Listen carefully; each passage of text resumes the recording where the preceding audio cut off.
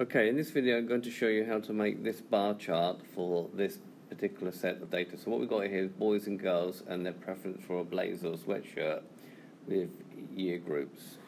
Okay, I'm using a Mac version of Excel to show you how to do this. So I'm going to actually make this, so I'm going to put this out of the way and then I'm going to see if I can recreate it in this area down here. So the first thing to do is to select the whole of the table and go to Insert and just go to recommended charts, and you can automatically see there is the chart that I want. So I'm going to click on that and then I'm going to move it over here and make it a little bit bigger, and then it's just about a matter of formatting the chart. So let's put the title in first.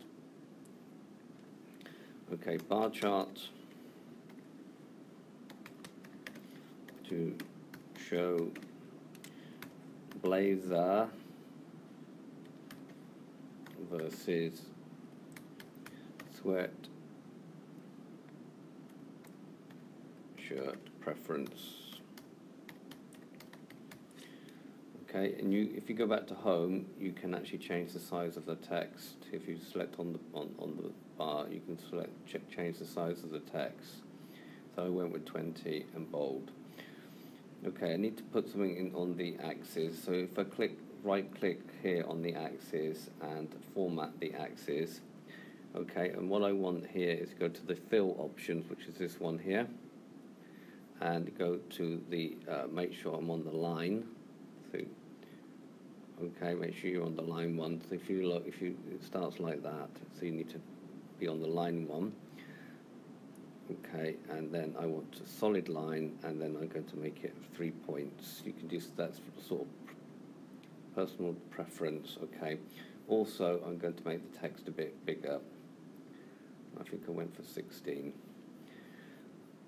Okay, and then repeat it for this axis down here. If you've got it already open, you won't need to do it again. So again, change that to 3. I'm going to change the color to black. So make sure it's 3 like the other one. Okay, and then go make sure the text is up to 16. That's too much. 16 will be enough, I think.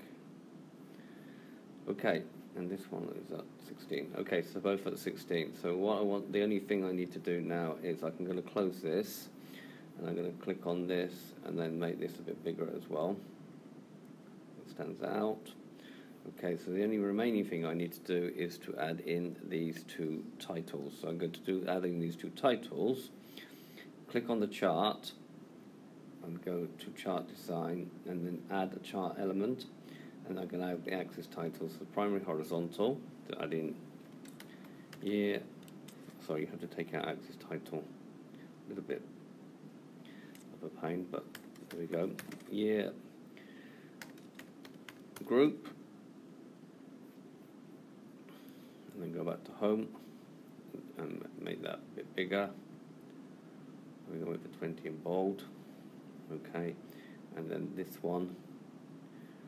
So again, click on the chart, go to chart design, and then add axis title. This one we want the primary vertical, so that's that one. You have to take this out. It's a bit strange writing this way around. Write in frequency.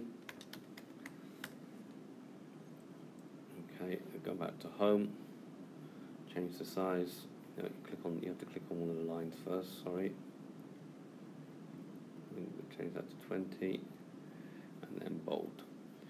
Okay, and there you have your bar chart, which will show the data that from this table. So you can now copy that, and perhaps copy the table and put it into a PowerPoint or a Word document.